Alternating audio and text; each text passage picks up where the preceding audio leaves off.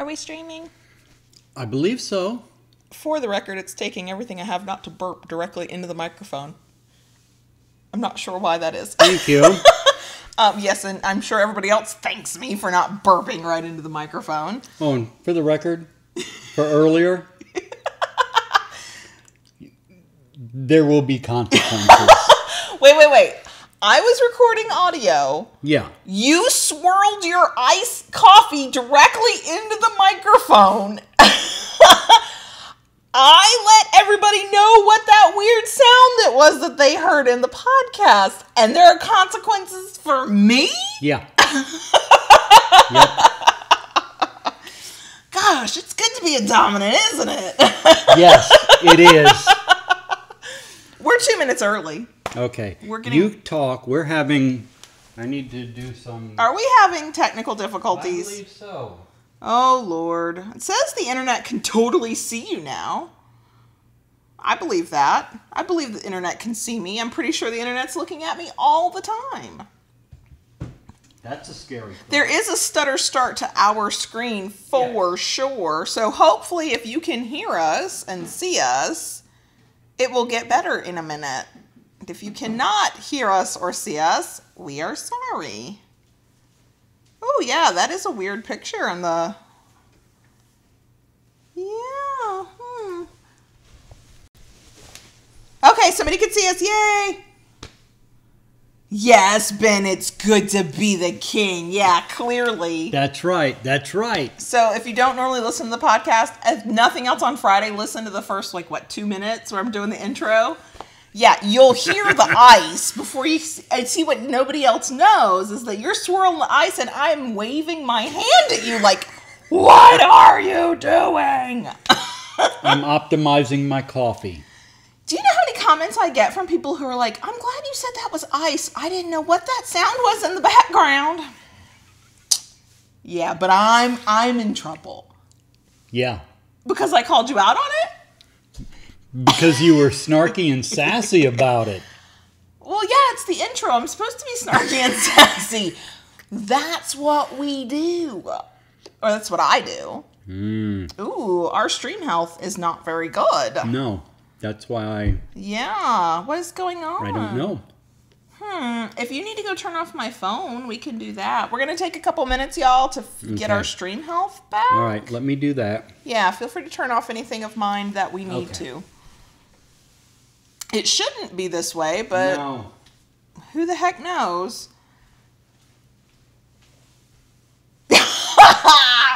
I will be reading that comment to John Brownstone as soon as he can hear me. Ben, thank you. Yes, we had many conversations about please don't vape directly into a microphone. It was hard enough to get him to sit close enough to the microphone at first anyway. And then he would vape into it. Yeah, I've had a lot of people say something about that before. I don't know. It is what it is. We are going to wait. We're going to try and get the stream acting a little bit better. Your phone is AWOL. Oh, on the table over there. Now we don't know where my phone is, but I know where my phone is because of course I do. I am Super Baby Girl. I'm just making shit up now as we stall for time.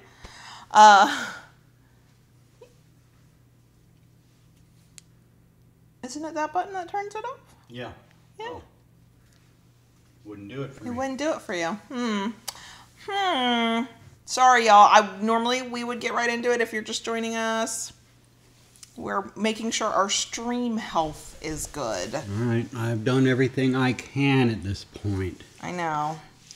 Anybody who can, if it's... Oh, we have the green. It says our stream health is good. Okay. Okay, we're still... Our view, y'all, is very stutter stop. It's not fluid like it's supposed to be.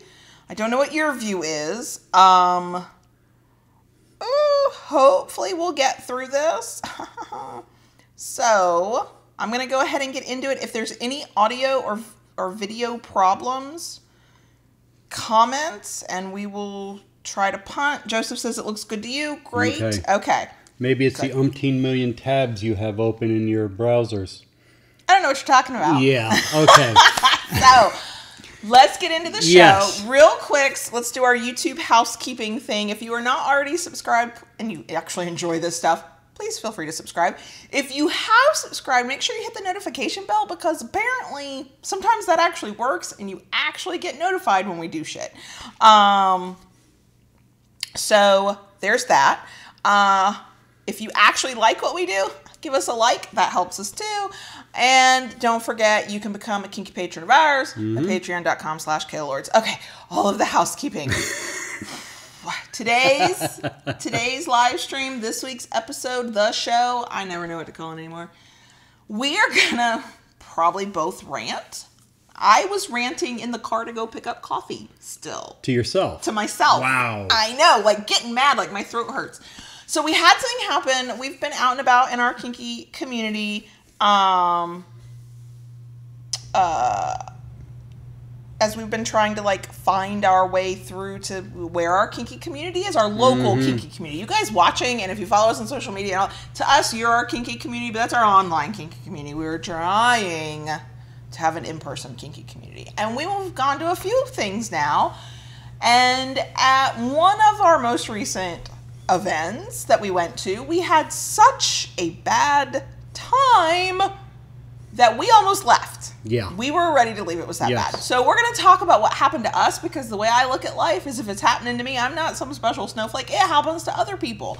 And it was sort of a wake-up call, because if I could feel this way with the experience and what we do for a freaking living in my own local kink community, I can only imagine how other people might feel. And then some thoughts on how to be better. Yes. Okay? But, yeah, we are totally gonna rant because I can't stop ranting.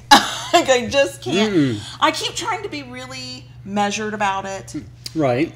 Because I think there's always two sides. You know, there's always another perspective to look at, and I still cannot stop ranting. So we're gonna get into the show. We're gonna do our general announcements for everybody. Live stream watchers, you know how we do. We gotta do it for the podcast listeners too. So here we go. Let's do our show.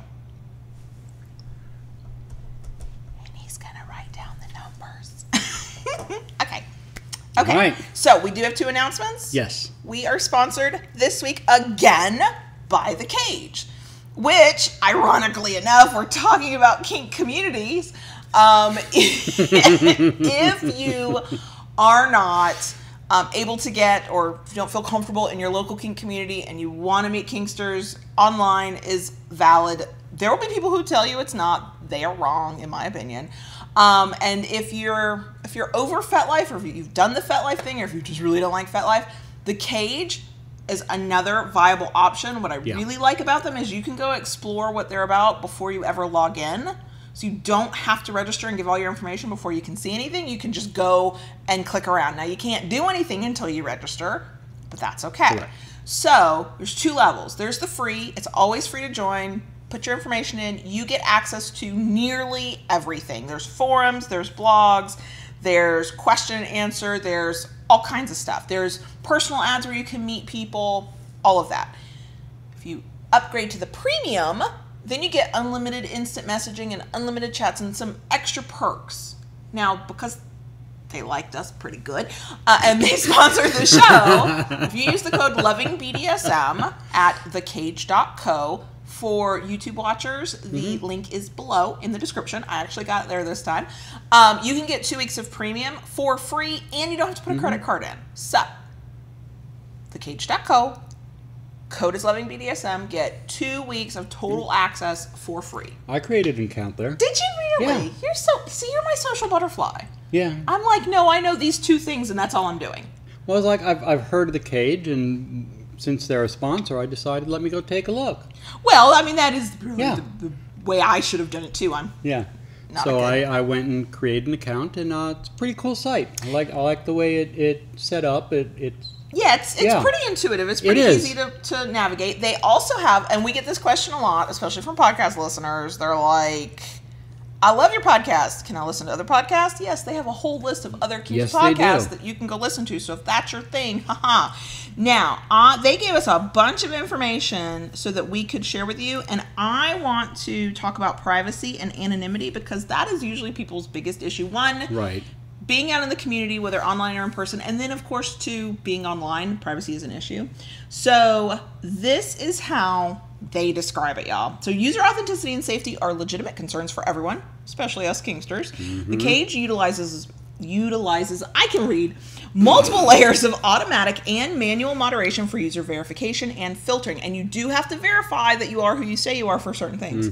This includes a responsive user report system, which encourages the community to be involved in keeping the site safe and friendly. See something, don't like it, report it, that kind of thing. This helps with filtering out fakes, scammers, duplicates, and money solicitors.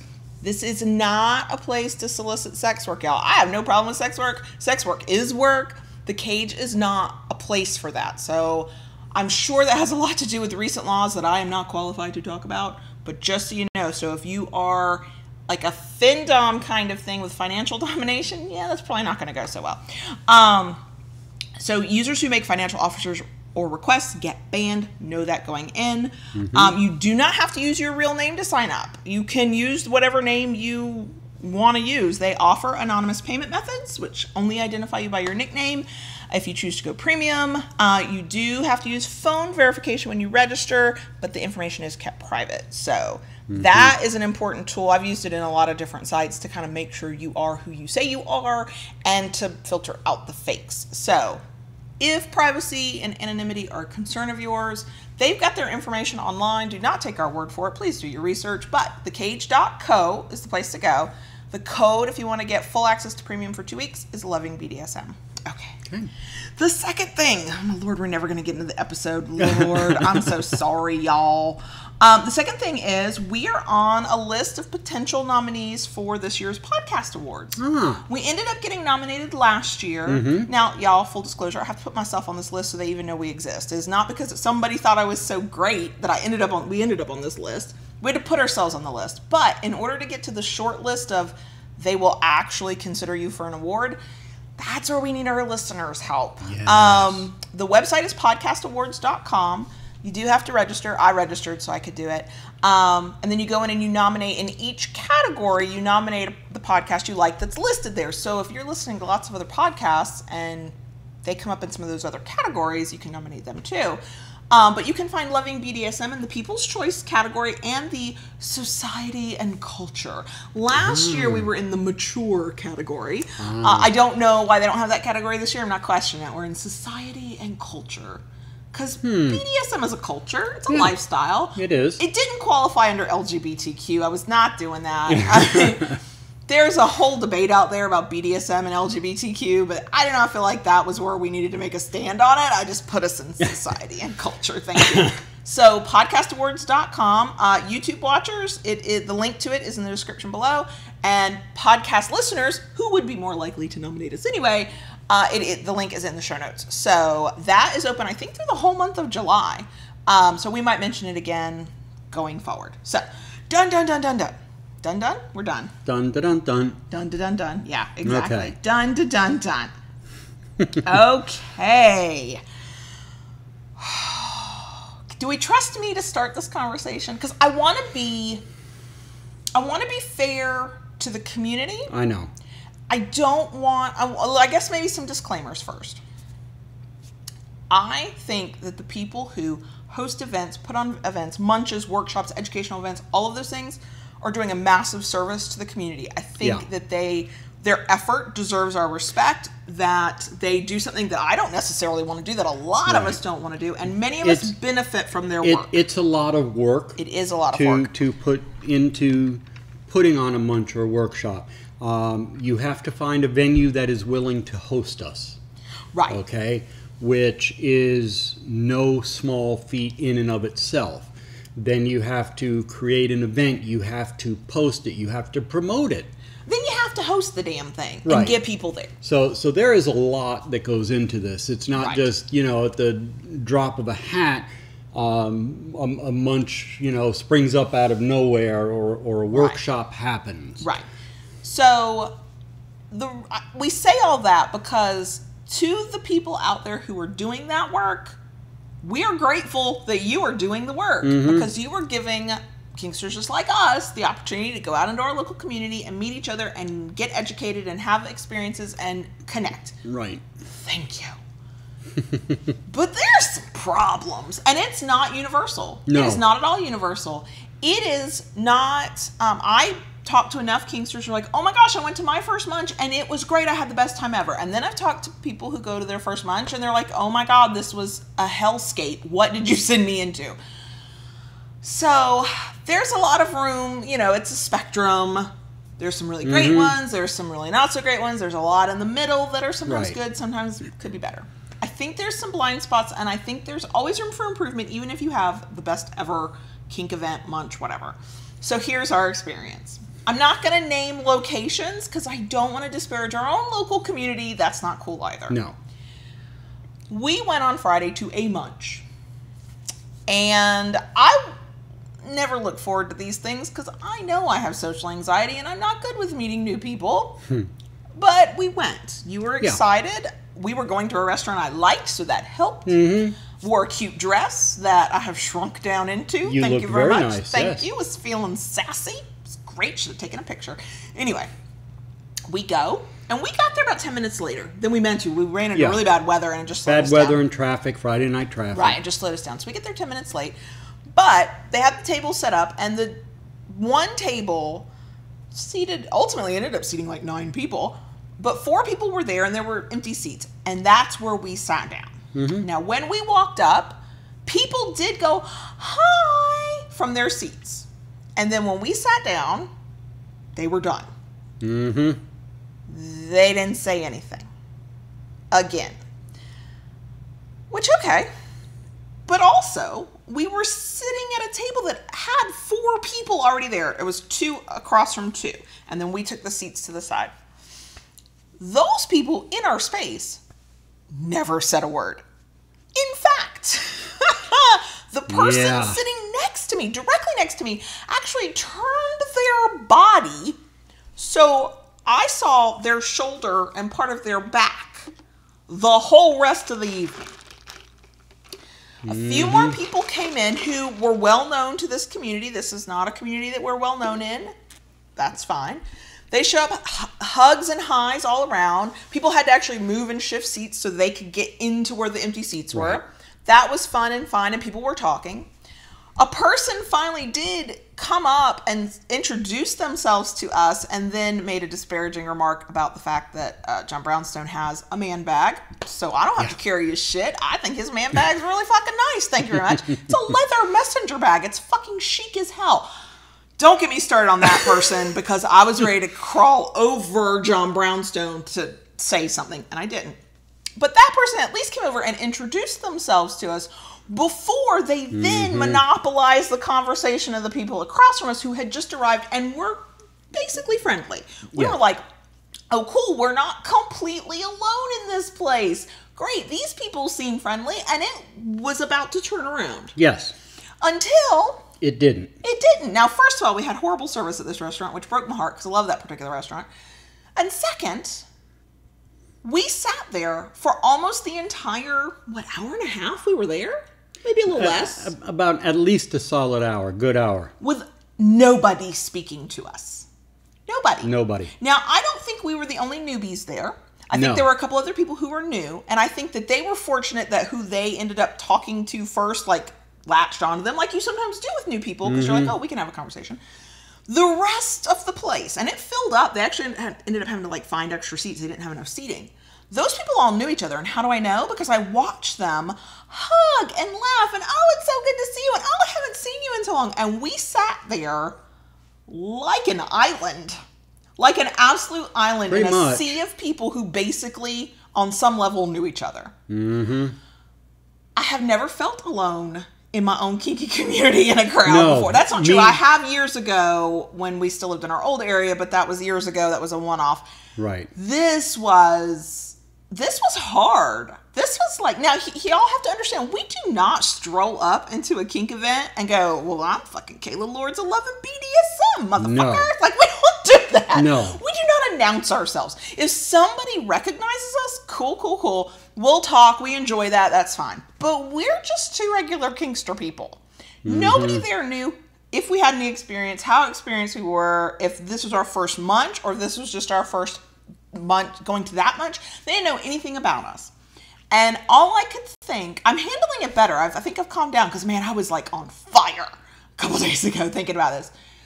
All I could think was, if I feel that alone, with the amount of experience I've got, which some people have more experience, with what I do for a freaking living, with how we conduct ourselves in our online kink community, if I can sit in a group of, I would say by the time it was done, there was probably 20 or 30 people. Easily. And feel completely alone and unseen and ignored, and like nobody gave two shits that we had walked in. Not we, because we're Kayla Lords and John Brownstone. We were two fucking kinksters. Yeah. If I could feel like that, all I could imagine was how somebody who doesn't have that background and doesn't have that experience and doesn't have other experiences with the kink community to fall back on and to draw from, how they would feel. Right. And we almost did not go to the event that came after that because it was an awful feeling. Because all we could think was, if you don't give a shit that we're here, why would you give a shit that we're there? And why should we, why are we spending our time here? Now, I want to be clear, because there's always going to be somebody who's going to be grumpy and want to come at me. I do not think that the whole world was supposed to fall all over themselves because we walked into the fucking room. That's not what I think at all. But I do think that it is important on some level, whether it's at the host level or just basic politeness with your seatmate in a shared table, for basic kindness. Not want to get to know me and become a best friend. I don't do that with people I don't know anyway. But hey, how are you? Is this your first time? Oh, cool. My name is. Oh, my name is. And you could have left it at that. Like, you could have ignored me the whole rest of the fucking time. I would have known I was seen. I would have known that somebody acknowledged my presence here. I would have known that somebody understood that I didn't know anybody else. If you didn't know me and nobody else knew me, I'm probably new. Mm-hmm. And we got none of that. Absolutely none of that. None of that. Now, Eva made something that her mother said, did we try to start a conversation? And I have been thinking about that. And to a certain extent, we did a little bit. We did with the woman sitting across from us, and we did try to start conversation, but once her friends showed up, they were involved with themselves. They were involved in their own conversation about their own activities, and you know what, on one level I get that. I know how that can happen. It was nice of that person to make that effort prior to that, because it did make us feel more welcome. But I have been thinking that question is valid. Well, why didn't you start a conversation? Here's what I'm going to say to you. You probably wouldn't. If the vibe had been different, it is easier to start the conversation, because for us it is about the energy. If I feel like I'm literally being ignored, what would be my impetus to walk up to somebody and go, hi, will you talk to me, please? Like, that's not going to happen. But here's my other point, and this is the thing I've been thinking about a lot, because I do think that's a valid question to ask.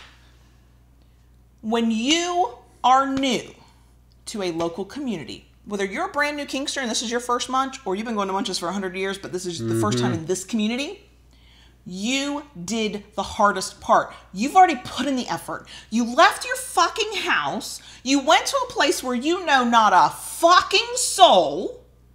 You walked in. We smiled. We waved hi. We were prepared to do that dance of, my name is, oh, hi, my name is, oh, yeah. Right? We were prepared. We got none of that. We got shut out.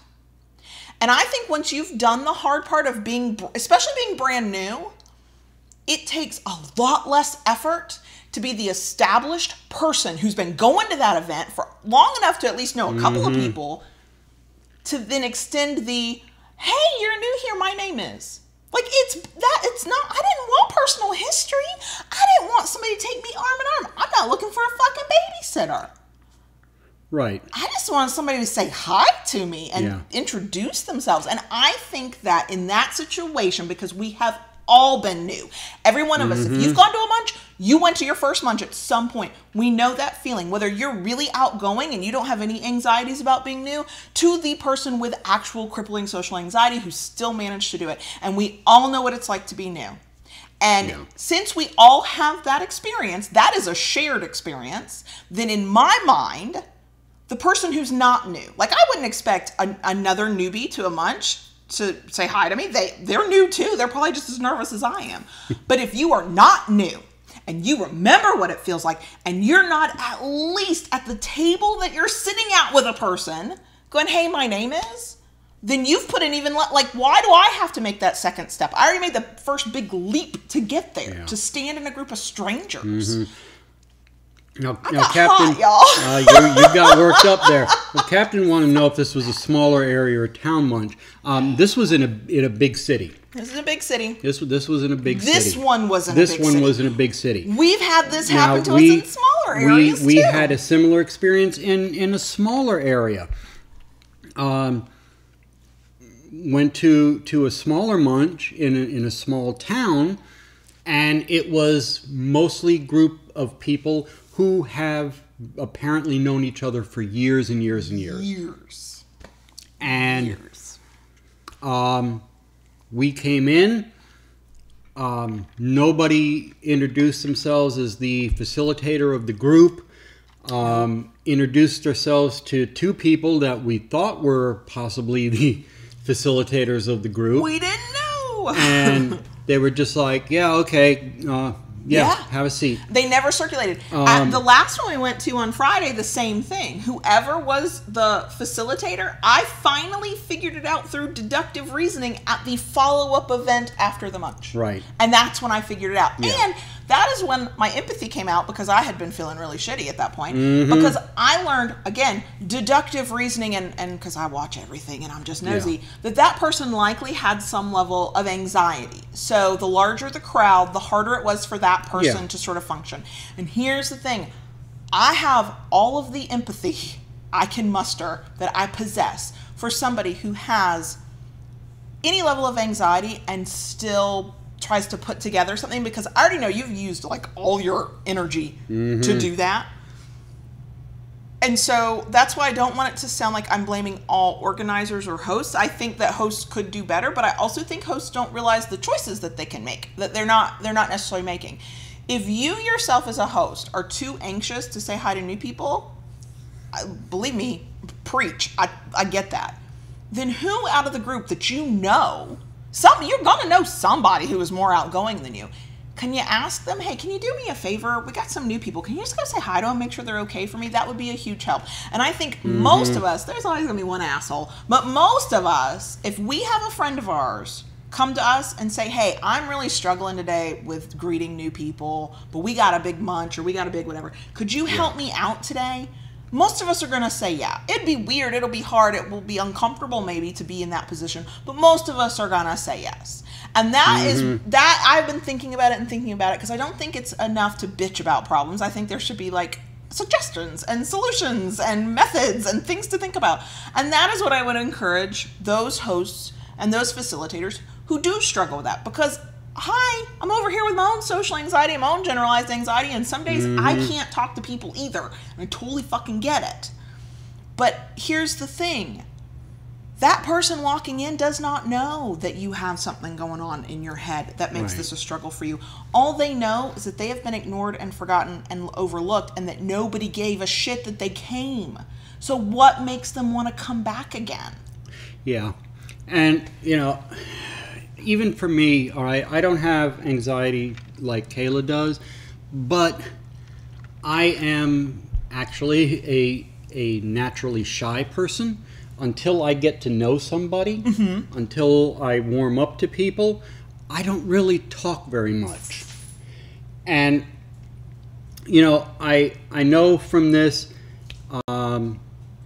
it sounds like it's all terrible. Now, I will say it's not. There was another munch that we attended.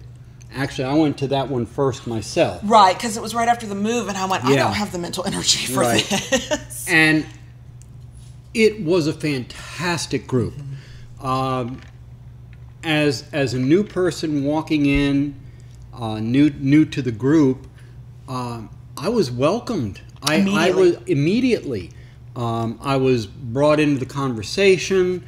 I was welcomed. Everybody in the group that was there introduced themselves.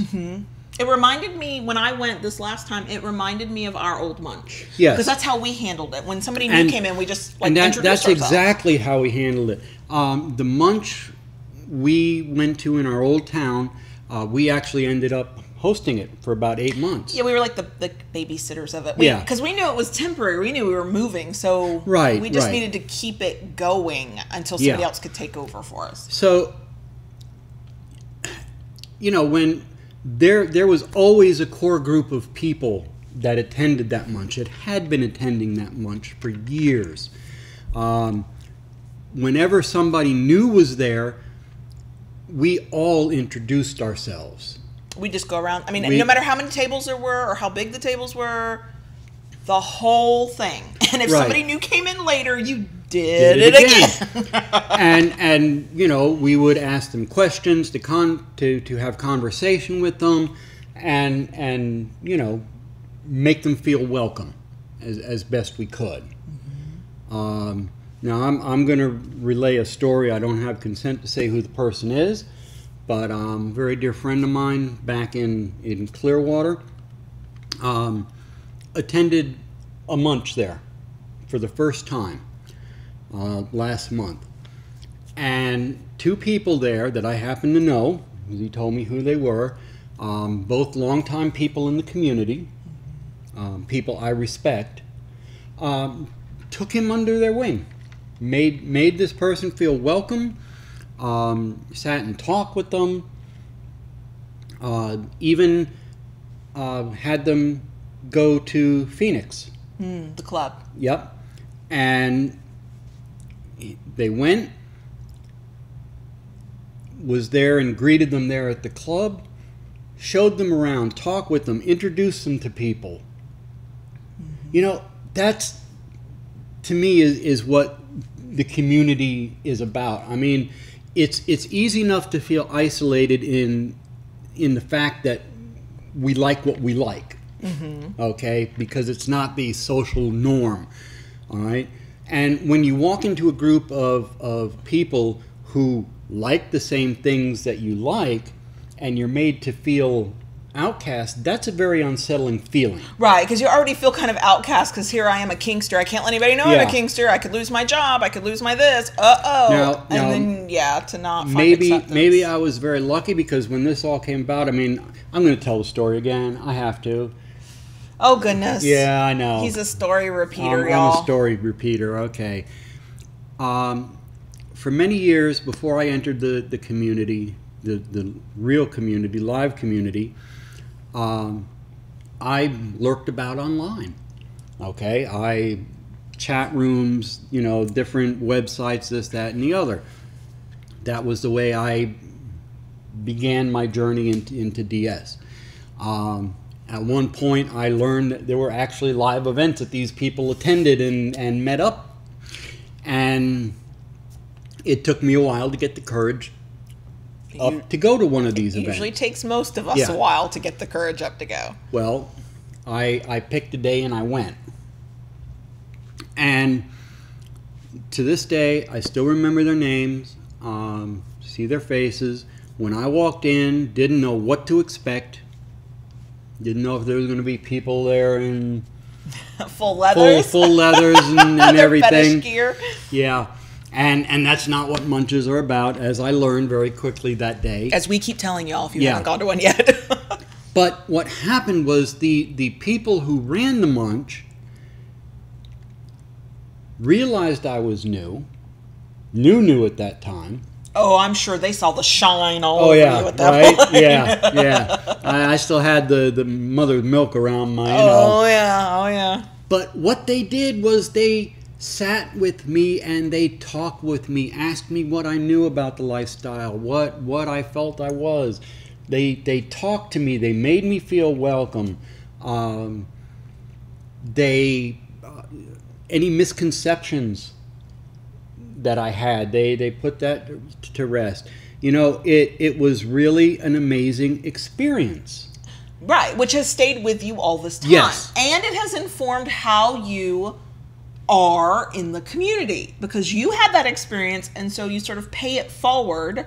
Mm-hmm. Maybe not with the the intensity that they did with you. We have seen one of our good friends, he does that. If there's a munch where a total newbie, like wet behind the ears, shows up, he's friendly during the munch, and then as the munch is ending, if the vibe is right and he can get into a conversation with them, he'll have them there for as long as they're willing to stay, answering any question. Like, that's his nature. Now, he goes into 101 mode. Oh, he does. Now, two things have come up in the live chat, so podcast listeners, you can't see this, but they both need to be addressed. So, Timey said, maybe some people are into their own comfort zone and think others will go through the effort to meet new people. And then Captain said that they, sort of understood what we were getting at, that maybe it's not the coordinator's fault, but maybe the coordinator sort of needs to maybe assign somebody to help or be on top of this. And that's why I would never turn on mics just to bitch. If I wanted to do that, we'd go like on IG Live. Okay.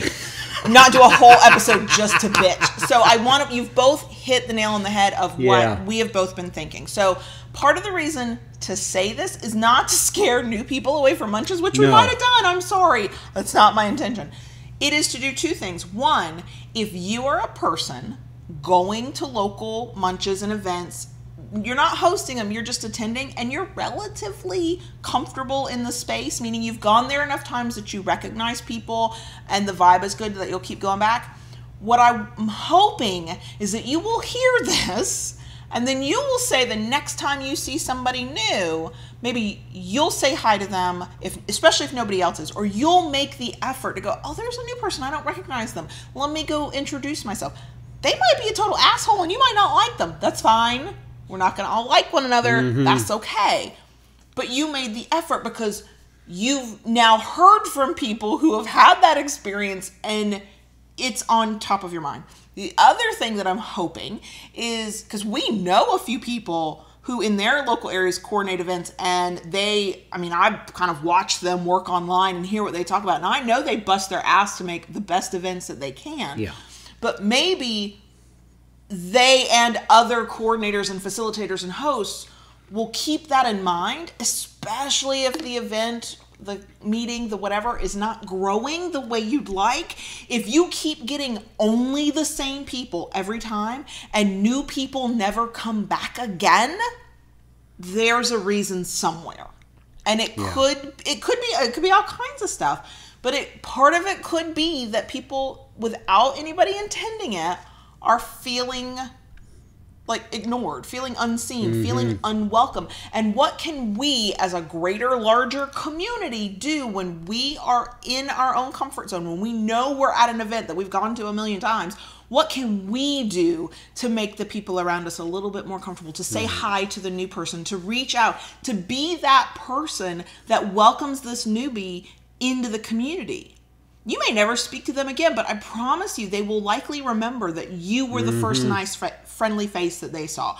You were the one that said, hey, come sit with us. No, it's fine. Here's a menu. Here's whatever it is. And it's basic kindness that we all know. It's just really easy to get out of that habit and to forget, because we're all so busy and we're all so used to being really quick with one another and really short, and many of us don't think about the manners that our parents probably drilled into our heads. I know I don't. I'm not, constantly going, oh, excuse me, pardon me, thank you, you're welcome. I forget that stuff too. But the community is supposed to be different, and I know that I am the baby girl optimist who wants to see the good in everything. I know that about myself.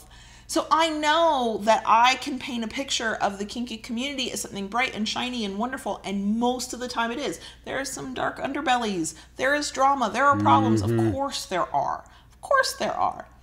But if we are all conscientious of our place in the community, that the munch is not just the place we get to go to lunch once a month and, maybe see somebody we know, that this is our way to connect as kinksters, knowing that we do something that the greater society at large thinks is immoral, unethical, and awful, that we connect in the fact that we don't live like everybody else lives. We don't do things like everybody else does. And that's the beginning point of our connection. If we can remember that, then it is easier to create connections. I know that we live a very strange life. I talk about sex and kink every day of the week. Truly. Every single day of the week, that is what I talk about. Whether I'm writing it, or I'm recording it, or I'm answering an email, that is what I do. And I have found the more I do that, the more comfortable I am being friends with people who know that I'm kinky. Like, I actually find it harder to make pure vanilla friends at this point, to the point that I don't remember the last completely vanilla person I befriended. It's been a very long time. And I know that's not normal for most people. But I think if you give yourself the chance to open up just a teeny tiny bit, to just be open to the possibility that you really never know when your next cool person connection will walk through the door of the munch, and just start by saying hi. Like, the more friends I have in kink, the more I walk around life feeling fully myself. Like, I don't feel like my vanilla half and my kink half are somehow split apart. Because I have friends that if they hear me call John Brownstone daddy, they're not going to flinch. They're not going to blink. They might even refer to him like, have you asked your daddy about that? Like, those are comforts that some of us you don't really think about until you have them. And then once you have them, it's very easy to get really comfortable and forget that not everybody else does have that. And the word we kept coming up with when we were like, it was steaming. Like, I really think smoke was coming out of our ears on Friday. It was such a bad feeling because I was angry too. I wasn't angry for us.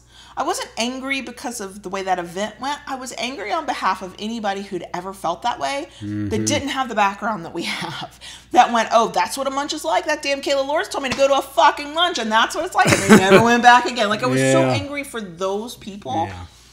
That steam was coming out of my ears. But the word we came up with, and I think this happens to all people. This is not a I'm better than you, that it doesn't happen. It happens to all of us.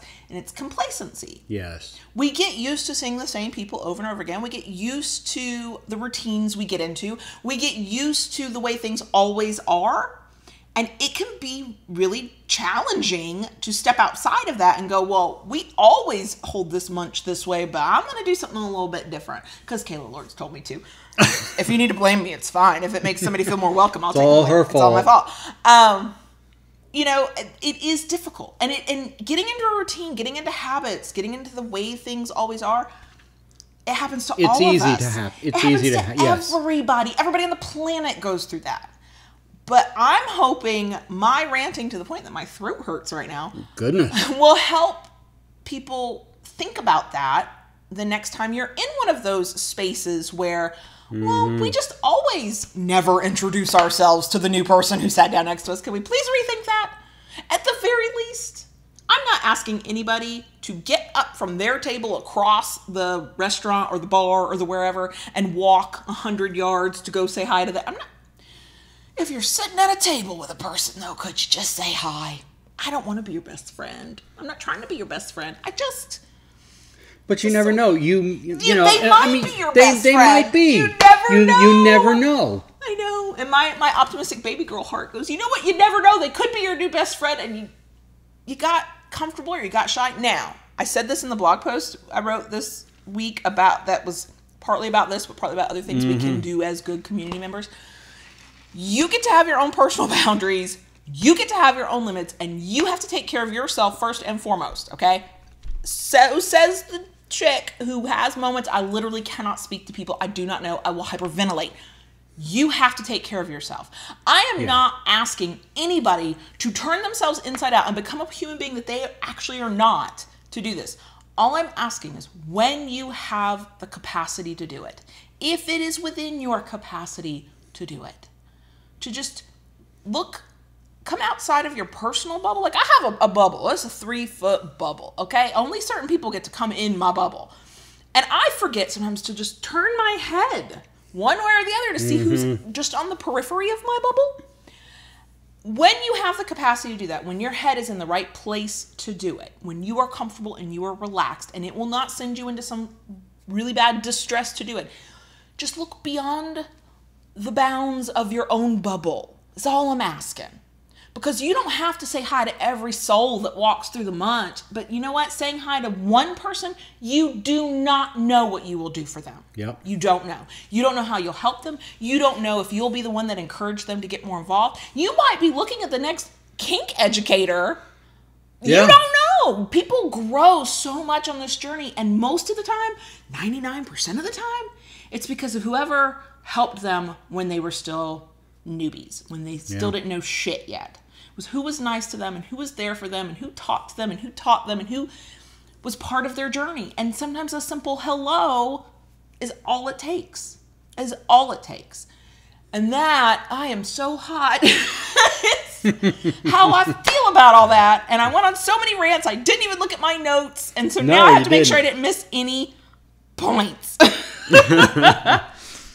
But you know, one of the things we did talk about through all this, now luckily we did find a group that, you know, after being there 2 times, we know that's our home lunch. That's where we want to be. Yep, that's our home lunch. But if we hadn't found that, we did talk about starting our own. Oh yeah, we had decided that before we moved. We're like, okay. Yeah. We knew that our local area's munch was in a little bit of disarray before we moved. Mm-hmm. We didn't know what was going to happen as a result. We didn't know what we'd find in outer areas. We didn't know how far we'd be willing to drive. I mean, you got to have the willingness to do that too. True. And we had decided absolutely that if we couldn't find something we liked, we'd just start our own damn thing. And if it was just the 2 of us having coffee once a month, well, we do that anyway. Yep. And then the more the merrier. Now, so part of my notes, because this cannot just be a bitch fest, I can't. I'm starting to finally get comfortable calling us kink educators, even though it makes me twitchy. So there's got to be some fucking education here. Not just me ranting. And I am so hot because of these rants. So I do want to run down. I kind of threw them out in between my spitting mad anger. But I want to go back over these of what we can do. Because we can all do teeny tiny little things, and if we're all doing small things, then it makes a really big difference. So let's talk about what the community can do, and I just sort of ended with that. Just smile and say hi. If there's a new person at your table, you don't have to shake their hand. Some people got things about touch, but if you're comfortable, shake hands, say your name. I would absolutely recommend just making that a practice of your own. If you're comfortable, any table you're sitting at any event, if you start it, we're all followers, y'all. Human beings are sheep. If you start, I'm going to say my name and everybody else introduce themselves. Everybody else will mostly follow. Every once in a while, there's somebody who'll be like, I'm not doing that shit. But they're rare. We are all going to go, oh, okay, that's the game we're playing, and we'll all do it together. Okay? So if you have that comfort level, feel free. Okay? Just as a community member, be mindful when you realize you're kind of comfortable in this space. You've come a few times, and here's a person you've never laid eyes on before. Assume they're new. Some people will tell you, oh, yeah, I used to come to this all the time, but it's been a couple years. That happened to us all the time. We were like, oh, there's a new person. I'm like, no, it's just been 2 years. I used to come here a million times. But that's a conversation starter, and then you start off on equal footing because you probably know the same people. Event coordinators and hosts, you are doing, I can't say God's work, but the kink gods work or goddesses work, the deities work. I don't know what you're doing, but you're doing a good service for the fucking community. And I want to applaud you for it, even if it's not going quite the way you expected it to. Maybe it's not growing. Maybe you're having to deal with infighting. Maybe there's a lot more drama than you thought there was going to be. Yeah, people make drama. I'm sorry. Yeah. If you recognize from hearing us rant, or you want to prevent this from ever happening, start instituting policies within yourself. And policies, I just mean how you're going to behave, of making sure to greet everybody. If that means you go from table to table a couple times, you know, through an event, maybe your munch is 2 or 3 hours, ours usually are. At the beginning, everybody's getting settled. About halfway through, you kind of just mingle and you just say hi. If you don't have the ability to do that, your head's just, it's not going to happen for you. Who can you depend on? Who is mostly going to be there? Who are the few people? Maybe you have a handful of people, so that if one person doesn't show, then you've got a backup. And you go to them and you say, look, can you help me out? I'm trying to make sure everybody feels welcome. Can you just walk around and say hi to everybody? You don't have to do anything more than that. That truly is enough. And if you start, as the facilitator and as the host, if you start that kind of culture at your event, it will keep going. People will, it'll take a couple times, but people will learn this is what we do. I knew at every munch we went to, at our old munch, it got frustrating when people like straggled in late, because literally every time somebody sat down, we went back around the room. Most of the time, we did it. We weren't gonna remember your name. We all have that problem. If you have that problem, you're not alone. We all forget names. But we were going to each take a moment, and it was a lot less intimidating if everybody had to do it. And you don't have to. Again, your own boundaries, your own limits. But it does put people at ease if, oh, I'm not the only one standing up having to say something about myself. I'm not the center of attention. This is just a go around the room kind of thing. That is something to consider. We've gone to munches where there were name tags. So you didn't even have to introduce yourself. You just had to write legibly and then stick it to your chest. And then somebody would go, oh, okay. And they even had 3 colors. 1 color for sub, 1 color for dom, and another for switch. Switch or unknown. Yep. Yeah. So think in those terms if you're not already. If you are already, oh my gosh, one day I'd love to come to your munch, because if I can go to a place where I feel welcome and nobody knows who the fuck I am, I'm okay with that. That's cool. That's cool. It's all about the vibe for me. Yeah. So it is not completely and 100% on the existing community and the hosts. New people have a responsibility here too. We all have to play our part. Could we have done more ourselves? You know what? Probably, yeah. Yeah, and I will say, sometimes you just know. And what I mean is, we are adults here. We are all adults here. And we have our own experiences dealing with people. And there are times when you know you could butt in. And here's how I've always done it. Because y'all, I know you're shocked. I'm a butter inner. A butt inner? An inner butter? I butt in a lot. None of that sounded... It sounded like butter, and I love butter. That's a whole different conversation. Butter her up. I have no problem butting in, because when I'm nervous, actually become more sarcastic. It's terrifying. So if somebody near me at the table is having an interesting conversation and somebody says a thing and I can come up with a quip that'll fit there and I feel comfortable, I'm going to do it. Here's how that worked. It happened at that event with that person who was trying to engage us in conversation, was being really friendly. That person was talking to the person who had introduced themselves to us to then insult John Brownstone's man bag about a rope workshop. And they were saying that at this one that they had gone to, I don't know when it was, that the rope bottom was pregnant, like 6 months pregnant. And they had said, are you sure? Maybe you should go to the bathroom before you get tied up. And they went, oh, that's a good idea. Pregnant bellies, bladders, changing position, rope, there's going to be pee. And I said, yeah, that was probably not the class anybody signed up for. Golden showers, peeing on rope. Laughter. I was in that conversation.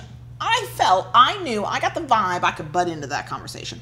Because the general rule is, if you're all sitting at the table together, you're kind of in the conversation.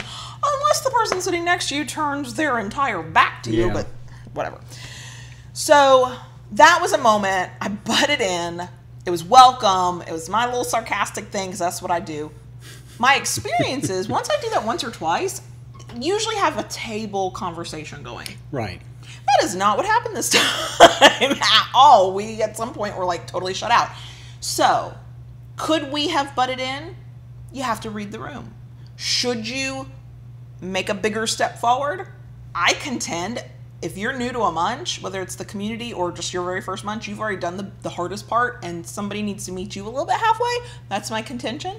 But if you read the vibe of the table you're sitting at and you can like interject a thought, or here's the universal way that I've seen for community members, if you're taking notes here, when you're having a conversation and you're at a table of people that are like people you know, people you don't know, new people, existing, like whatever, if you make a point to kind of move your eyes mostly around the table and not stay on just one person the whole time, you are inviting everybody else that you're looking at to join that conversation. That is sort of the universal sign most of the time for I'm talking to all of you, so anybody can reply. Yeah. That doesn't even require introducing yourself. You're literally just looking around the table. And I know, as an adult who has gone to things and been around the people, that if you look at me in this conversation, at some point, if I have something to say, as long as I'm not an ass and I don't want to interrupt everybody, that you're going to welcome that. You've already included me and you never had to say a word. That was literally the thing missing. That whole event. Nobody we were sitting at a table with would look us in the eye while they were having conversations. All of their conversations were private. And so we just sat there like a little island. And when somebody body language tells me is clearly having a private conversation, as private as you can get at a public place, what kind of human being would I be if I did butt in. Some people can do it. Some people have that ability. And if you do, great, use it. But a lot of us don't. And so, yes, new people, look for the opportunities where you can interject, where you can step forward and kind of go, oh, hi, here I am, all right? Like when they make eye contact and you join the conversation, or if you laugh at a joke, like those kinds of things are part of it. But I still contend that a brand new person has already done the hardest part of the work. And so the rest of us as community members need to just take a slight step forward, make eye contact, smile. If you're up for it, say hi, introduce yourself. You know, it's not as difficult as we make it out to be. And I think, and I forget this too. And so here's the thing. I don't want to come across as holier than thou. Before we started hosting the munch, before we left, I can think back and I can imagine that absolutely there were times I did not do this, that I did not go out of my way to make somebody feel welcome. Now, I have that ability and I prefer to use it this way. It's great for my anxiety. If we're all at like a big community table, I will make sure I look at everybody. That way you all know you're part of the conversation. Yeah. And that's my way, but that's a really subtle way, right? And so I am aware that in the past, I have not taken this advice either. I did not think about it. I never, and that's not true. Twice I had to go to a munch and be brand new without John Brownstone. But the vast majority of them, I always had John Brownstone. Now my experiences, 2 munches, brand new. The first one, I got so lucky. I walked in, deer in headlights. My social anxiety was through the fucking roof. I was ready to cry and walk right back out before I even stepped in the door good. And a fellow baby girl saw me, lashed onto me, kept me with her the whole time, had an amazing time. The vibe was great. I went back to a similar function, but slightly different a couple weeks later. That person wasn't there, and I spent that whole event being ignored. Sitting at a table with people. Nobody would make eye contact with me. Nobody would talk to me. Nothing.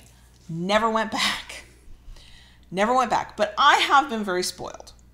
99% of my munches have never been alone. People knew you, so that they immediately wanted to talk to me. I didn't have to go through that. So I know, looking back on my experiences, I have done that to people. And what I can say now is I will never do that again. Now, while we hosted, we didn't do that because we have a philosophy on how we think we need to host an event and what that means to be a host. But y'all, even then, I go back to, if you got anxiety issues, if you got things that kind of make it hard for you to interact, guess what? He did that heavy lifting because he knew I struggled. So he did the overt greeting, and I did the, let me include you all in these conversations. Let me make sure nobody feels like they're not part of this conversation. Let me make eye contact and smile because I could do that. And that's where having a team definitely works. But I'm not blameless. I know I have not done these things and let my own nervousness get in the way. And it's funny because my perspective has shifted, because what did I have to be nervous about when I was surrounded by my own friends and had my own partner sitting next to me? Why was I nervous when the new person walked in? This was my space. This was my territory. I had grounding here. I had footing. I had a background. You know, if somebody was mean to me, people were going to defend me before they defend a new person who was an asshole. So what was I nervous about? So now I have that perspective, and now I can see where those times in the past, that was not, I should have done better. I could have done better. And so all I can do now is do better going forward. Which is why at our sort of home munch that we've now claimed, we're like, yes, it's really brand new munch. Yeah. Having that feeling from Friday so fresh on Sunday, we went around the table a couple times. My name is, okay, my name, shake. And there's no way I would have wanted anybody at that table. And that was a small group. So that gets really awkward if you leave somebody out of the conversation. There was, the small group. 2, 4. Maybe about 10? 6, 8, 10 people. 10 people. So, and what's really cool is that person who hosts that munch is a friend of mine, but a really good friend of John Brownstone's. They're like this. Sorry, podcast listeners, my fingers are crossed together like besties. Y'all know what I mean. Okay. Sorry. But we talked about it. That person has said, I'm starting my own munch because I kind of don't like how the other munches are going, and so I want something different. And her different is our vibe. And she said, I'm not good with big crowds. And I said, and we both, we're like, if this ever does grow and get big, don't disband it, don't stop doing it. We will help you. Yeah. Like, we'll take on the heavy lifting of going around and talking to people. You manage what you can manage, and we'll do what we can do. And I know there will be enough people at that point, if it got that big, where several of us would do that. Because this is the kind of munch we want to go to, where even if you don't know anybody, even if you never see some of these people again, you still had a good time. Like, that's the whole point of the damn thing, is to just go and hang out for a while and talk about kink or not talk about kink, but just have a good fucking time. I am burning up hot from the ranting. I know.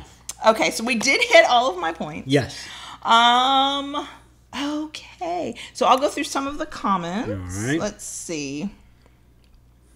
So Ava's like, I wonder if the shoulder lady or any others are watching or listening to this. So I am full of bravado, but I would curl up and die. You know what's funny? I would and I wouldn't, because I mean it. I don't say anything behind somebody's back that I would not be willing to say to their face, but I'm really bad at confrontation. And the other thing is, people don't always recognize their own behaviors unless you like say you did that and then like show them the picture that they did it, right? So it's funny, we're not gonna name and shame, that's not cool, but I could see where they probably wouldn't even know it was them. They'd go, oh, that wasn't my event, that was some other event, or that wasn't the thing I was at. So yeah, there's a part of me that's like, maybe this will get back to people, but I figure to get back to people and piss them off, I'm prepared for hate coming after this particular episode. Somebody's gonna go, well, you're asking too much, or that's not fair. I know. Somebody's not going to like it. That's okay. We probably wouldn't enjoy the same kind of event then. We just probably wouldn't.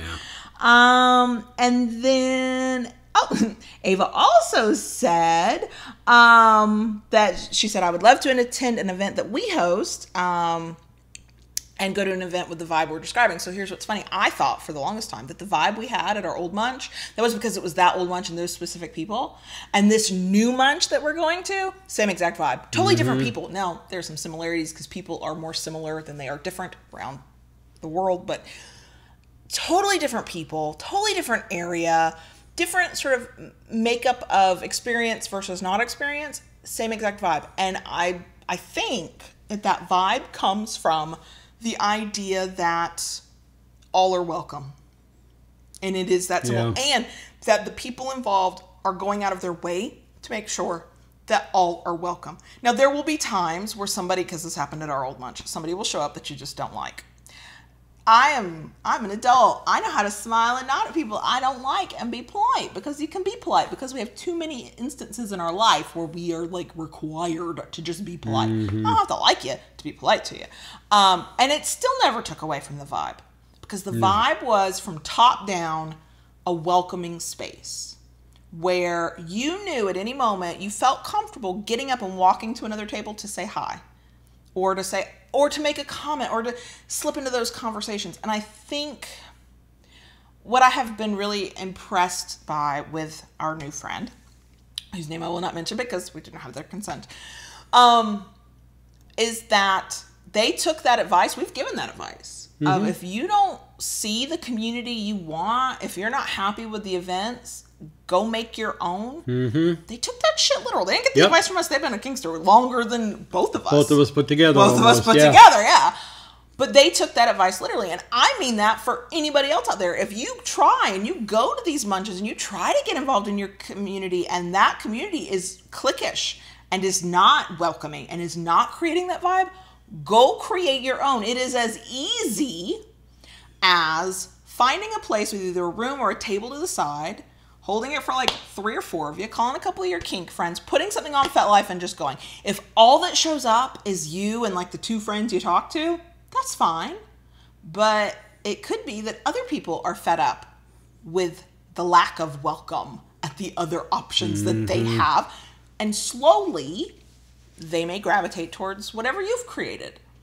Like, it sounds intimidating to create an event. I've been an event coordinator. It is intimidating to create an event, but you're literally setting aside a table for like 5, 6, 10 people at a restaurant, a little side room at a coffee shop.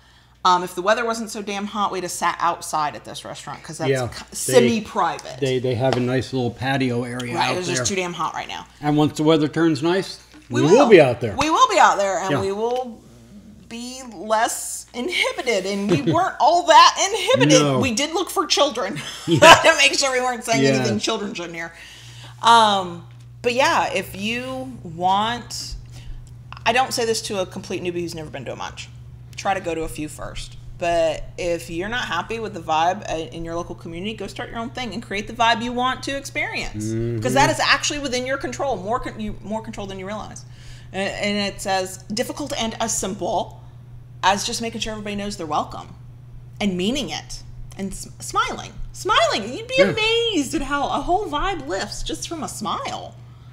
Oh yeah. I mean, the one, there was one munch where we're like, we'll give it a couple of, chances. Maybe that first one was just a little rough. And then we went to a munch with the vibe we like. And we went, no, we're not putting ourselves through that. And I truly, the people we got along with at that first munch experience, people that you had met already, that's fine. Yeah. But they smiled. Yes. And nobody else smiled at us the whole time. If they walked past our table to the bathroom, they literally did not. They either stared through us, didn't look at us, or looked at us away and didn't smile. Yeah. Like, did somebody piss on your Wheaties? Did we like invade your space by coming to this munch? And that was the munch from a month ago. Yeah. We didn't get that at the Friday thing, but we were ignored is what we were. So yeah, you can create a welcoming vibe on your own, or talk, if you're friends with somebody who's hosting an event, it's truly as easy as just smiling at people and saying hi to everybody, especially if you're the host. If you're the host, as people walk up and walk in, you say hi to everybody. You make sure they at least feel seen by you if you're a host. Yeah, I think that's probably it, right? Yeah. Okay. Yeah. Oh, let's see. Okay. Oh, and Kitten Love says that they're new to the community and love that there's a daytime weekday lunch munch, which makes it smaller. Yes, I love smaller munches. I love smaller munches as long as the vibe is good, which that matters. But yeah, and if you have that luxury in your area, somebody's doing something daytime, it will almost automatically be a little bit smaller. Go to that first, for sure. The munch we go to now, that's the first Sunday of every month? Yes, okay. First Sunday. First Sunday. The first time you went to it, how many people did it have? Like 5? 6. 6. And the second time I had 10. And next month I might have 6 again. But that really small time, because it's new, that small group dynamic allows for the vibe to kind of flow. Because it's easy to ignore people when there's 30 of you. It's really hard when there's only 6 and you're all sitting at the same table. So yeah, if you have that option, which is why I encourage you to search FET and figure out how far you're willing to drive if you don't have anything really close, and try a few of them. A few weeks ago I would have said, go to it a couple of times before you give up on it, and now I'm kind of like, why? Don't put yourself, if it's miserable, don't go back. Go look for something else, and if failing that, make your own. That's true. You don't, y'all, if you're brand new to munches or to kink in general, there's no degree. There's nobody who awards you the honor of being allowed to set up a munch or to set up a game night or to set up an event. Like, nobody gives you that honor. You just see something missing and go, I think I'll just plan something and put it up on FetLife, and ta-da, you're done. That's how you get it. So oh, my throat hurts. and it doesn't matter if it's a big munch or a small munch. Our old hometown munch that we attended, there would be times there'd only be 4 people there. Yeah. And there are other times there could be upwards of 20 people there. We had multiple tables filled in the place. Yeah, God.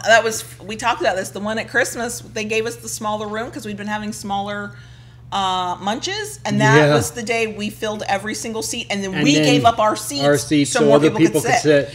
And the air conditioning didn't really get to that room. And yeah, I know it's December, but it was 20 plus people in a teeny room. It was hot. And we gave away kinky fuckery that time too. We had a giveaway, yeah. So that's the thing I've been ranting about for days on it. Maybe now I'll stop ranting.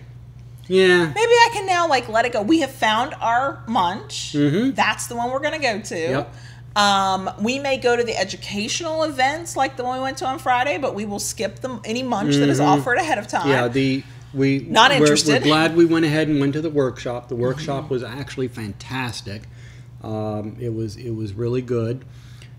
And I know a lot of people that listen to us are new people, but I just want to challenge the people who have been in the community for a long time, who attend the munches and stuff. When you see somebody new, whether they're new to the community or new to the area, reach out to people, okay? Even though someone may have been in the community for years and years somewhere else, going to a new place is still difficult. Reach out to people. Truly, a smile and a nod. If that's all you can do, you might have done more than anybody else in the room. Right. Just saying.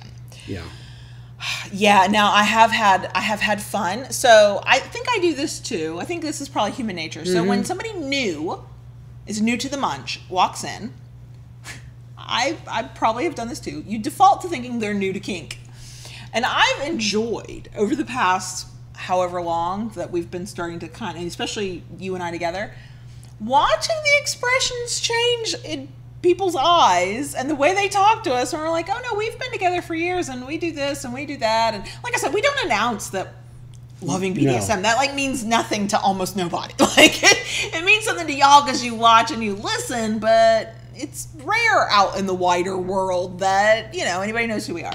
So we don't sail in on that, we don't, but we talk about how we've been together for several years and how we did long distance and how we've tried this kink and that kink and blah, blah, blah, and how he makes kinky toys, and that people's whole view of us changes. That I'm like, yeah, it would be okay if I was completely new, but yeah. I mean, I had somebody trying to do some BDSM 101 to me the other day, and I was like, yeah, I've had that conversation. I did that smile and nod thing. I don't know if it's a Southern thing, if it's a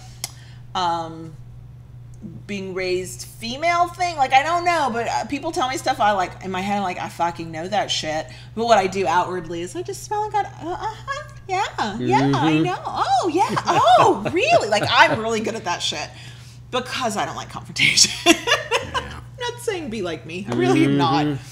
So yeah, okay, that's the rant. Okay. Ooh, yeah. I feel better. Do you feel better? Good. Yeah, I do. If you are new and you have not been to a munch, I hope we have not scared you off. We might have, but give it a chance anyway. Pull all of your courage together. Go. Yeah. Just know that if that event does not have the vibe that makes you comfortable, if you keep trying, you will find the one that does. I'd like to think because of the community that I entered into, that there were numerous munches. I want to think that the experience we had Friday is actually the minority. True, but I also don't have the time and energy to go to every single event to find out. No, we don't. So we found ours. We're good. We're done. We're going to go into the bonus section. Yes, that's a thing. We do that. That's right. Okay. All right. So are we good? Probably not. Okay. Keep it kinky, y'all. We'll see you next week. And now you have to write down the magic numbers. Are you writing down the magic numbers, Daddy? You're not writing. We have crickets who are waiting, Daddy. Can I talk to the cricket chat, please? Pretty please. Would you like to talk to the crickets, baby girl? I would love to talk to the crickets. And I'm hoping the crickets would like me to talk to them. They might be really tired of me talking at this point. Go ahead, baby girl. I'm going to pay for that too later on. Yeah. Yeah. That one I knew I was going to pay for. For anybody who did not hear the podcast intro, I still contend I was just pointing out obvious things and getting him to stop swishing his ice into the microphone.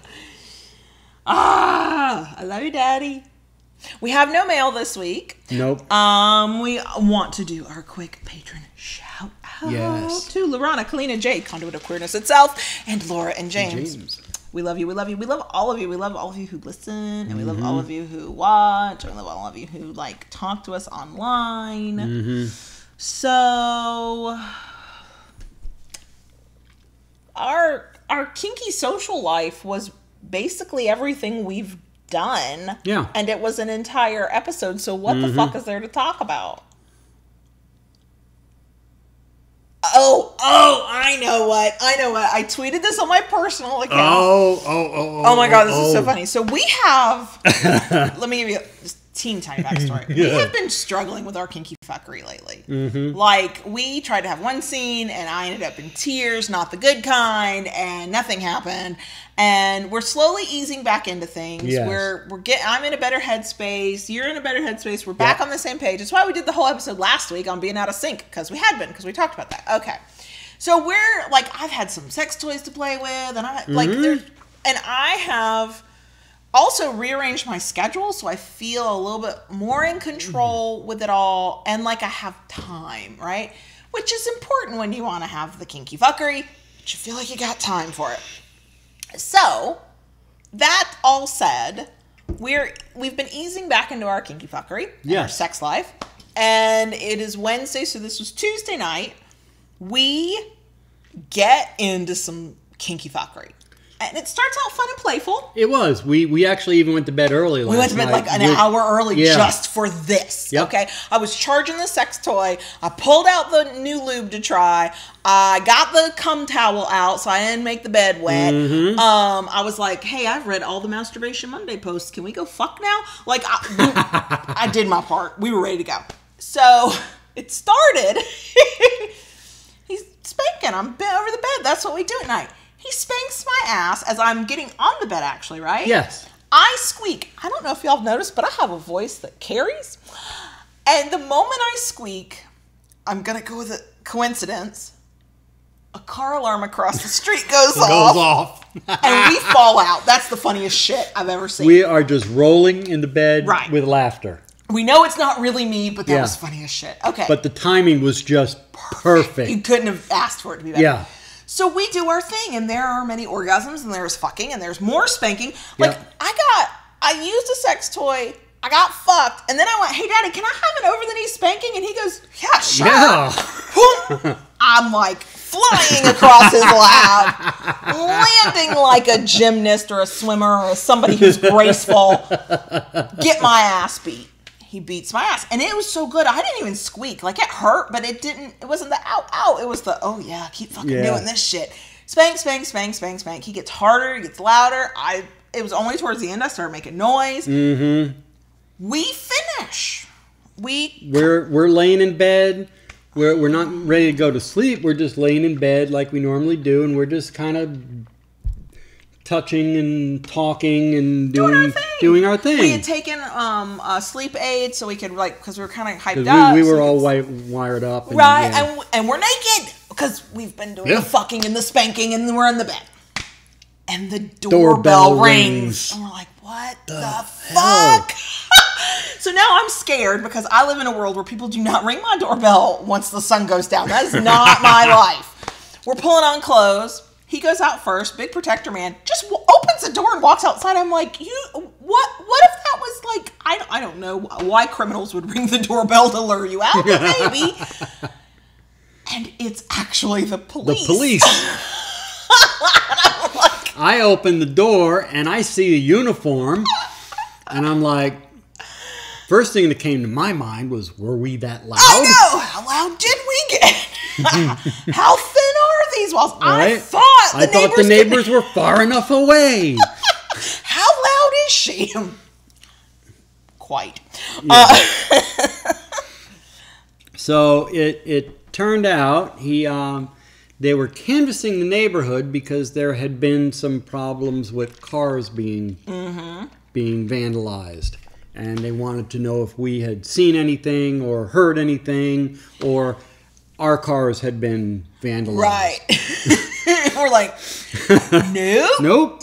We're fine. Nope. I was like, yeah, I know the neighbor talked to me this morning. He came over and told me. And the neighbor I thought was an asshole. Now I have to rethink that. Yeah. Fuck, I hate it when I'm wrong. And, no, we always make sure our cars are locked. But, they were just canvassing the neighborhood and let people know to keep an eye out, make sure the cars are locked. And I'm not unconvinced, that they came to our door 45 minutes ago, heard what was going on, because our bedroom actually faces the front lawn. Yeah. Like, our bedroom is really close to the front door. Like, really, like a few feet away from the front door. So, I like to tell myself, they came around, heard what they heard, and went, we'll be back. We'll go down to the end of the road, and we'll come back this way. Right. Yeah, it was... it was perfect timing. We could not have planned that. Couldn't have planned it if we wanted to. And then I was like, yeah, that's on brand for us. Mm-hmm. Because, y'all, I would love to tell you that there's a lot of mystique and mystery and seduction and blah, blah, blah when we get kinky and naked and whatever. I think that ship has sailed. I don't know that's in us anymore. And here's how I know. I am laid over his lap, getting my ass pounded with this hard ass spanking. I'm in heaven. Barehanded. And we are talking about what we need to do tomorrow. We're talking about what our plans are for this coming weekend. Like, we were chatting. Yeah. And I was still having a great time. Mm-hmm. Oh, I should have said something at the top of the episode and you got me distracted. Okay, so if you're watching live as we record the video part of this in the audio, this is Wednesday. But if you're a podcast listener, the earliest you can hear it is Friday. And here's what is special about Friday, July 12th. That would be John Brownstone's birthday.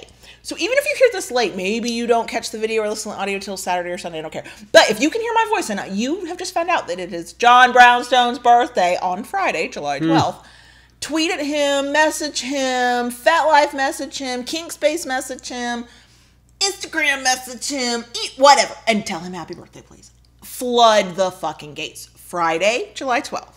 I thought you loved me. I do love you. I want you to feel all the love, too. You're going to get my birthday spanking. I know. I'm so excited. I hope you're up to it. That's a few years there. 58 and one to grow on. So, I had this thought the other day. We get people every once in a while who are like, and I know it's probably because they're, I don't know what age you look like, but people are always shocked when they find out that you're about to be 58. I don't know what age people think I am. I'm about to be 40. But I get a lot of questions about, well, can't you talk about BDSM for older people? And they talk about like their late 50s. I'm like, well, we are, because he's in his late 50s and he's doing BDSM for older people. I don't say it like that. I'm nicer. But I do find it kind of humorous. That's, and sometimes what they mean is like limited mobility or chronic conditions. And I got to work on creating a resource for that because we don't have a resource for that. But when they just mean, well, once you hit a certain age, aren't you supposed to do things differently? Not unless you lose some function and capability. Yeah. This is what BDSM looks like in your late 50s. Ta-da! John Brownstone! Yay. Look, I'm going to take you to get a steak for your birthday. Yes. With a dessert. Maybe something to drink, like he always gets something to drink. I mean, like a Guinness or a Jack and Coke or something, and a coffee, and maybe a cigar, and there'll be a blowjob because there always is. Yeah. So, and I know what I'm getting for my birthday. Well, you know what you're getting from you for your birthday. Well, are you going to tell them what you're getting for your birthday? Because there will have to be pictures. Yeah. Tell them. I'm getting a utility kilt. Oh, John Brownstone's sexy fucking legs will be on display. Y'all, he's got the sexiest fucking legs. It's from the years when he owned his own lawn business and was like doing that. And riding a motorcycle. Like, he's got thighs of steel, which you won't see in a kilt unless the wind catches it. But he's got, like, from the knee down, even his legs are sexy. My legs don't look that good. I mean, yeah. We're going to get to see some John Brownstone legs. Brown chicken. And Eva's sir has his birthday tomorrow. Well, and our friend. So happy birthday to him. Their birthday is also on the Thursday, which we're recording on Wednesday. And so, yes. Yeah. Oh, dates are hard, y'all. Yeah, I have to at some point not have you come with me somewhere so I can get something for your birthday. Really suck at this, and yet I'll be in my shop in the morning. I'm working tomorrow. Oh well, then guess you're SOL. I know. I'll have to like be sneaky about it. And here's what's funny. Y'all. I say that, I act that way, but you know what'll have to happen on my birthday. I'll have to be a fucking princess. I have everything I've ever wanted. And it will have to be amazing. Not just because it's my 40th, but because I'm a baby girl and it's my birthday. And yet I'm like, oh, I haven't even gotten you a card yet, Daddy. I love you, but I'll suck your cock. I'm like, no. I think that's better I can get that any day. Oh, God, I thought you meant like from anywhere. And I was like, yeah, I guess technically you can, but who have you been talking to? Also, I know who you've been talking to, and yeah, I'd be okay with that too. So, yeah, this... See, 12 is a good number, Ben. Yeah, Ben's birthday is March 12th. Baby girl's birthday is May 12th. See, I'm October 30th. Yeah. I'm not quite Halloween, and I'm okay with it. Also, I don't care about Halloween because my birthday is right before it. And clearly, of the two, my birthday should be the national holiday. Duh. No, I don't actually believe that. Don't actually believe that. Anyway. But I was an only child, and so kid birthdays, like, I was the only one who got that my whole life. And so my birthdays were, like, in our family. They were, like, a national holiday. It was the most important day of the year, clearly. I don't really believe that. Considering what I've done for the almost 14-year-old's birthday and the amount of money we've spent and the thing, oh shit, I still have to go deal with his cake. So yeah, well, see, Mother of the Year here. Somebody there, the November 17th, fellow Scorpio. Ah, yeah. The Scorpios are a fun lot. Yep. You and your damn cancers, all your emotions. I don't know how to handle it, y'all. He's all emotional. He can watch a SAG commercial. And become I am not that bad. You can. I find it so endearing. I am not at all like freaked out when a guy cries. I think it's great. But I am a Scorpio bitch. It's like, fucking A, what are you crying about? And then I feel like shit because that's a shitty thing to say to somebody. I got great bedside manner too. Don't be sick around me. I'll be like, can't you just fucking suck it up? No. I don't. I think it, though. I think it really loud. We have gone so far off the rails. We should probably be done. Yeah. Other than that, I've been spending a lot of time in the shop. Yeah. Making lots of stuff. You have. And I'm booked so far for 2 craft shows. Come fall, waiting to hear on a 3rd. Yeah, you're really busy. I'm never going to see you. I know.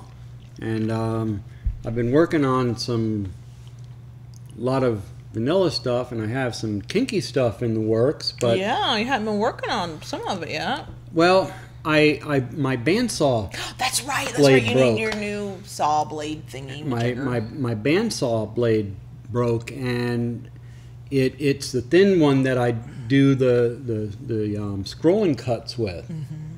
So I'm not able to do that, and I can't find a blade here where we are, and I'm going to have to go to Ocala or Orlando. I know. Next week to get that replaced. So Captain's asking, do I have? Yeah, I do. You have to finish the question so podcast listeners know what you're going to answer. Oh, okay. Thank you. I keep you around for something. I'm just not real good at this. So Captain asked if I have separate social for my shop work, and I do. I'm on Instagram, the Wood Dom. The Wood Dom. The Wood Dom. And, all one word. No and spaces. Twitter as well. Right. But if you follow his personal Instagram, Kinky John Brownstone, every once in a while he'll show what he's working on that's kinky. Yes. And of course, if you're a patron of ours on Patreon, patreon.com/KaylaLords, we show pictures there before we show them anywhere else. So yeah. Mm-hmm. But yeah, the Wood Dom, TheWooddom, the Wood Dom, or Kinky John Brownstone. Yeah. So anyway, yeah, I'm gonna have to plan a trip out to. Oh darn! You're gonna have to go buy something for your shop. Yeah. Aww. What do I get to buy for me? Since you get to buy that for you. You signed up for Adore Me. You've got all that. I know. I got a subscription service for my underwear. And that sounds like, what? No, it's called Adore Me. If you don't know it, oh my gosh. And once a month, I'm getting matching bra and panty sets, and YouTube Live is not the place to show you. But I'm wearing the cutest bra. I'm ready to take it off, though. And the cutest panties, which you can't feel that I'm wearing, so they must be comfy. But yes, such pretty underwear. Well, when I finally looked at him and went, it's actually not normal for a woman who wears bras mostly regularly to only own 2. Yeah. Yeah. So I've been buying underwear. And I bought a new dress that I'm wearing on our date night. Yes. And then I bought a special bra to go with that. Well, because I had to push the girls up. The way the dress is made, like, if you don't have some cleavage showing, it doesn't look right. So I made sure I had some cleavage showing. I'm going to look cute as fuck. And we will take pictures and put them on Instagram because that's what we do. So, okay. And Ben is giving us good advice as usual. Ben, would you just like to become our producer? Because that just might be easier.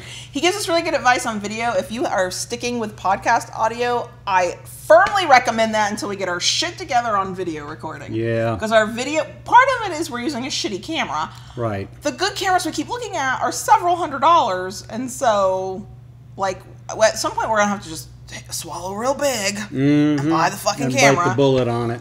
Especially if we actually want our YouTube channel to grow, because if your video quality sucks, ain't nobody gonna watch it. Right. I don't think we're that good at education or entertainment for people who don't love us to watch us anyway. Way in the beginning, he did say our audio has gotten better, and one of the things I did to help that along, Ben, was when I edit the podcast, I started using the compression feature.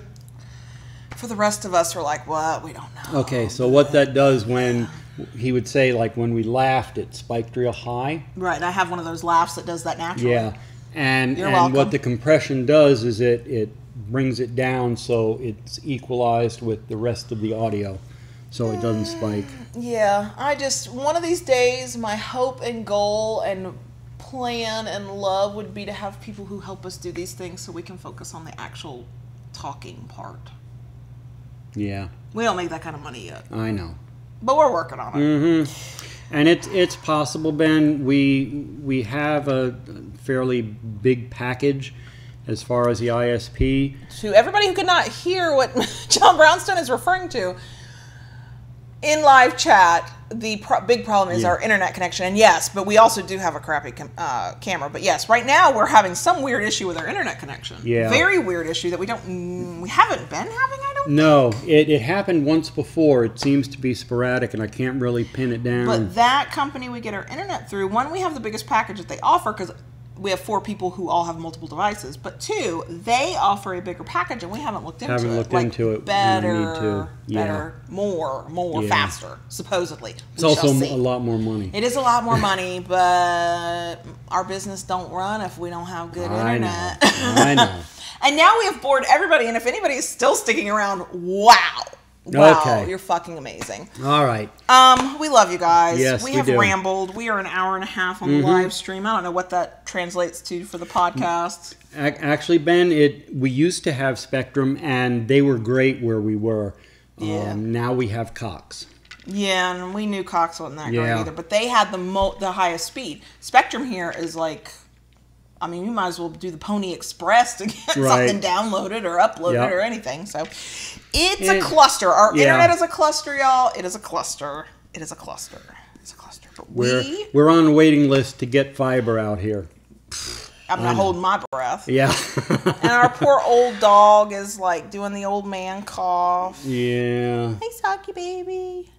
You're not going to come be on camera, are you? I bet we could keep people around if we just put our dog up. I'll do that. I'll check all the connectors again, but anyway. We're just babbling now. Yes, we are.